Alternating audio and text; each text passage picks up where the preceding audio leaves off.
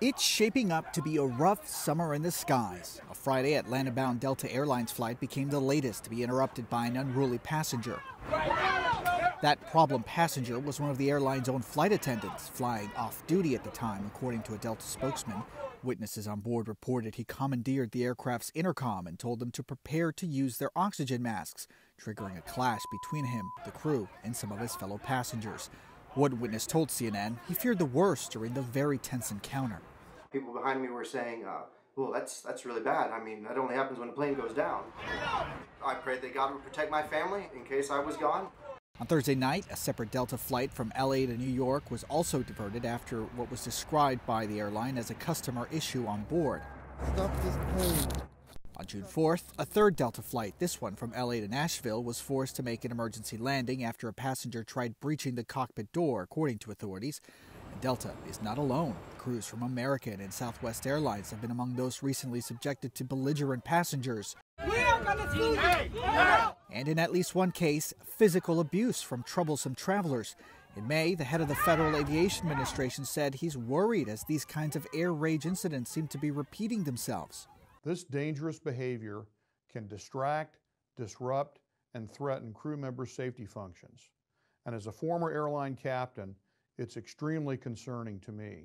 The spokesperson for the agency says that it's received at least 2,900 reports of unruly behavior by passengers this year.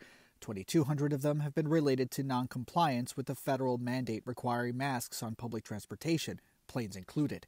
The spike in bad onboard behavior prompted the FAA to extend a zero-tolerance policy. Are you serious? The spokesperson says enforcement action has been started in over 36 cases already. Question now, will it get even more unfriendly in disguise with a busy summer travel season on the horizon?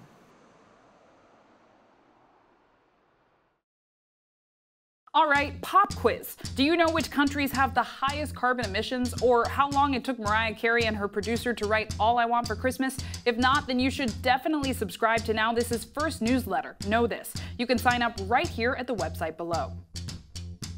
Hey, I'm Zinklea Samoa, host of Know This, a daily evening news show on NowThis News, and we're bringing you a Know This newsletter. Every day, our editors break down the top 5 stories so you are always in the know. Each night, you can get the biggest breaking news, politics, culture, and entertainment stories straight to your inbox. Find out why stories trending online are generating so much buzz, and wind down your day with the stories that matter to you. What's more, Know This gives you a special edge, including the little-known facts from each story that you need to know. We'll give you context on why new policies and innovations matter, but don't worry, we keep it fun too. There are gifts, puns, and plenty of lighter stories to give you talking points at dinner tonight.